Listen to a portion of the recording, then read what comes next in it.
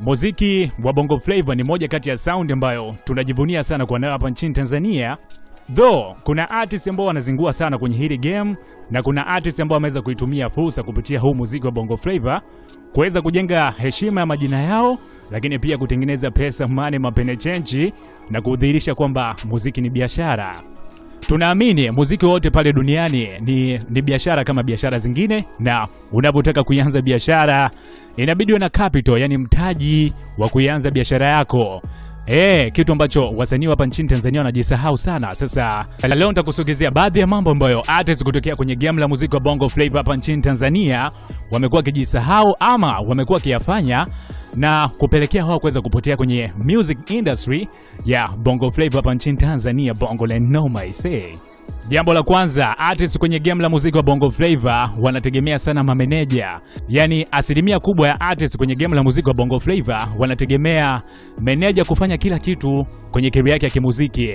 Kuanzia kurecord, anategemea meneja ndio aweza kutoa pesa, anamtegemea pia meneja kuweza kutoa pesa kwa ajili ya video, anamtegemea pia meneja kuweza kuhakikisha na kusimamia masuala yote ya shows, yani kutengeneza connection kuweza kupata shows, vitu ambavyo naweza kusema in some ways asilimia kubwa ya artists kwenye game la muziki wa Bongo Flava hawana mameneja but wana mafinancer, yani watu ambao wanahakikisha kwamba wanatoa pesa kuweza kurahisisha ama kusababisha kila kitu kinakaa mahala pake kwa msanii. Ukiwa kama msanii ambaye uko serious kwenye game na umeamua kuwekeza moja kwa moja kupitia game la muziki wa Bongo Flava, inabidi uhakikishe wewe mameneja ndio umewaajiri, yani unawalipa kutokana na kile ambacho wanakifanya juu yako. Mameneja inabidi kusimamia masuala mengi sana kwa wewe kama msanii. Jambo la kwanza ni kuhakikisha unapata interviews kupitia media tofauti kutokana na kazi ambazo unazitoa, kuhakikisha ratiba yako ya kimuziki imekaaje, kutengeneza connection na other artists upande wa collabo, lakini pia kusimamia connection nzima kuhusiana na masuala ya shows. Sasa lakini msanii kumpa mamlaka meneja kuweza kukusimamia kwenye kila kitu, kuanzia video, audio, maradhi, sijui mpaka nguo, yani unakuwa kama mtumwa, kwa sababu hapa unampa mamlaka meneja kuweza kukucontrol wewe. Atakusimamia wewe and then akiona unazingua ana uwezo kukutema, na kisha kutema kwa kuwa wewe ndio ulikuwa unamtegemea kwenye kila kitu, una asilimia kubwa ya wewe kuweza kushuka sana kwenye muziki. Tumeiona hii kwa wasanii wengi hapa nchini Tanzania. Sasa kwa hili pia artists inabidi kujifunza, na hata kama mfumo wetu wa kimuziki upo hivi, inabidi pia kujiongeza sana upande wa hili. Yani inabidi uwe alert kutokana na mkwanja ambao unaingiza, pia kuinvest ili baadaye sije kukuangusha, kwa sababu duniani hautakiwi kumtegemea mwanadamu hata siku moja.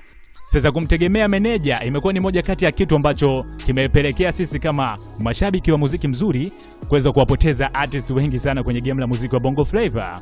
Sasa hilo lilikuwa ni jambo la kwanza. Jambo la pili ambalo linaangusha sana artists na kupelekea mpaka kupotea kwenye game ni kuwa mafanikio ambayo wanayapata kupitia game ambayo wanalifanya huwa wajiongezi kuweza kuwekeza kwenye vitu tofauti ili kuwa msaada kwao kwa baadaye. Yani wanategemea muziki kuweza kuendesha kila kitu. Utaona artist akishapata umaarufu akaanza kutengeneza pesa, anajisahau kabisa, anasubiria tu kwamba nitatoa ngoma, then nitapata shows, nitapiga pesa. Yani ni kitu ambacho anakifanya kwa hali ya mazoea, akijisahau kwamba anatakiwa kuwekeza kwenye vitu tofauti. Hii wanaweza kujifunza pia kwa artists kutokea nchini Marekani, watu kama kina Puff Daddy, sio kina nani. Utaona kwenye muziki wako vizuri, kuna muda nguvu yake muziki inaweza kuslow down, so kutokana na yale mambo ambayo ameweza kuyawekeza inazidi kuwatengenezea majina, na kwa kuwa tayari wana brandi, wanazidi kutumia brandi zao kibiashara. Sasa upande wa hili hapa nchini Tanzania wasanii wetu wanajisahau sana, na huenda ikani moja kati ya kitu ambacho wakishuka kimuziki wanapotea kabisa. Na mimi naamini kabisa kama kusingekuwa na Instagram, wasanii wengi tusingewajua kabisa. Yani kuna wasanii ambao sasa hivi wanapatikana tu Instagram, na kwa kuwa tayari wana followers, kuna watu ambao wanawafuatilia kutokana na kuwa kile ambacho walikifanya mwanzoni bado watu wanakiappreciate, but nguvu yao ya kimuziki kufa na hao tayari washapotea kabisa. Hatuoni wakizungumziwa katika engo nyingine ya kimuziki ama engo nyingine ya kibiashara. Jambo la tatu, artists wengi kwenye game la muziki wa Bongo Flava wakisha kuwa maarufu wanaanza kutawaliwa sana na mapenzi. Yani tunafahamu kuna other artists ambao wanatumia advantage kubwa sana kuwa kudate na other artists ama watu wote ambao ni maarufu ili kuanza kujitengenezea brandi, lakini pia kuendelea kukaa kwenye piki kwa kuzungumziwa kwenye media pamoja na kutengeneza tension kwa mashabiki.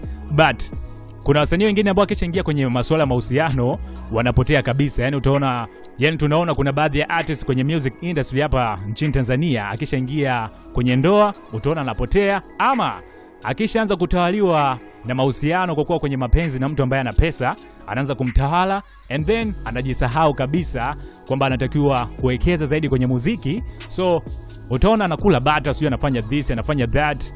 Baada ya muda yakija kutokea mengine, tunaona anaanza kutapatapa. Yani anaanza kusumbuka, anaanza kuomba misaada kwa watu na nini, but kumbe alijisahau. So watu wengi wanaamini kuwa msanii yoyote kuwa kwenye ndoa ama kuanzisha familia huwa inamshusha yeye sana kwenye kiwango chake cha kimuziki, na hii ni kutokana na kuwa anakuwa na majukumu mengi, yani kuiangalia familia, sijui mara this mara that. So ile nguvu yake ya kimuziki ina slow down. Ni kitu ambacho kuna baadhi ya watu pia amewin, lakini angalia hata nchini Marekani mtu kama Jay-Z pamoja na Beyonce ni wasanii, wamefunga ndoa, wana familia, nguvu yao ya kimuziki sio kubwa kama ilivyokuwa zamani. Though wapo pale kwa kipindi kirefu sana kama wapenzi, tena wamekuwa na ndoa. Unaweza pia kuangalia kapo kati ya Kanye West na Kim Kardashian. Nguvu ya Kanye West kwenye muziki kwa sasa hivi sio kama zamani, na hawezi tena kuendana na era ya kimuziki wa sasa hivi.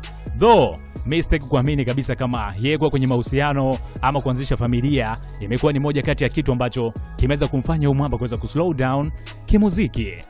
Tukirudi hapa nchini Tanzania, kuna baadhi ya watu pia ambao tumeshaona wana muziki baada tu ya kuingia kwenye ndoa wana slow down kimuziki kabisa, wanapotea. Baadaye wakija kurejea utaona wanaanza kusema nilikuwa nasimamia masuala ya kifamilia na nini, now time nimerudi. Sasa kama akili yako haijastiki kwenye muziki, ukianza kurudi, kuna watu tayari wako makilomita sana.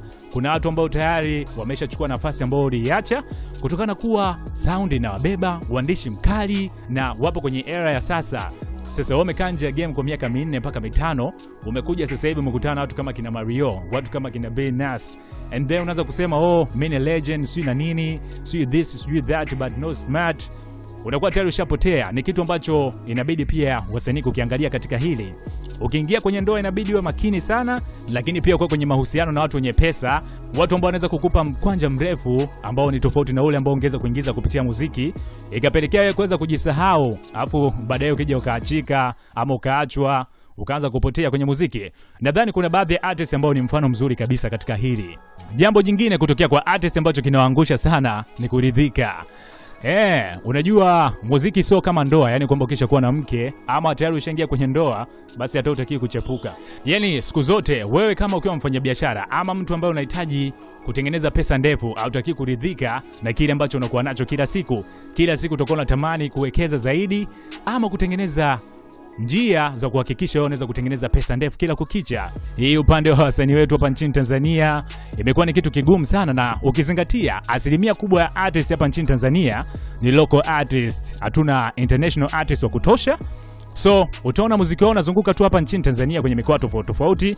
Baada ya muda utaona una slow down, mara hawapo kabisa kwenye game, but ilikuwa ni muda kwa hao kuweza kujiongeza zaidi, kwa kuwekeza zaidi kwenye muziki, kwa kujitengeneza kibiashara zaidi, kuweza kupata endorsement ama deals tofauti tofauti kama ambassador, kumeki mkwanja na kuweza kuwekeza kwenye vitu tofauti tofauti kama ambavyo nilikuwa nimezungumza hapo mwanzo. Na hii pia ingeendelea kutengeneza chachu kwa wasanii kuweza kujitahidi kuhakikisha wanakuwa international artists, kwa sababu kwa msanii wa kimataifa wewe pia dau lako la mkwanja litapanda, upande wa shows, upande wa collabo na michongo mingine pia.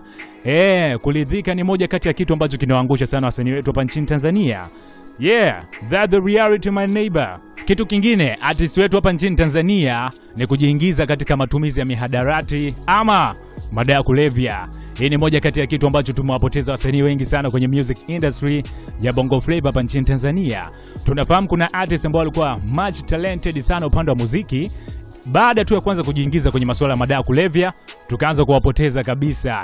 Hii inafahamika wazi, na siwezi kuwataja artist, sio kwamba naonea aibu, lakini wanafahamika. Hata wewe kama mshabiki wa muziki mzuri unawafahamu.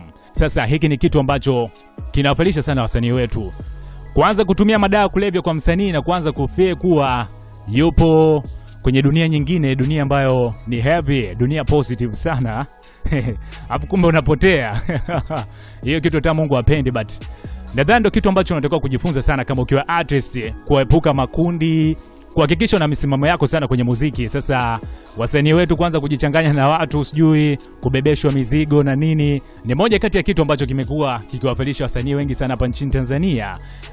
Nimeanza kupata fununu pia, kuna baadhi ya artists ambao hata wewe mwenyewe ulikuwa utegemei kabisa, eti unaambiwa baada ya kuslow down kimuziki ama mameneja kuwakimbia ama kuanza kushuka kimuziki na baadhi ya media kuanza kuwabania, unaanza kuona hawa wasanii wanaanza kutumia madawa kulevya kama sehemu ya kupoza matatizo yao, kama sehemu ambayo wanahisi kutumia madawa kulevya unakuwa safe zaidi. Sasa kama mtu una akili timamu kabisa, wewe kupitia muziki wako uweze kufanya ujinga kama huu.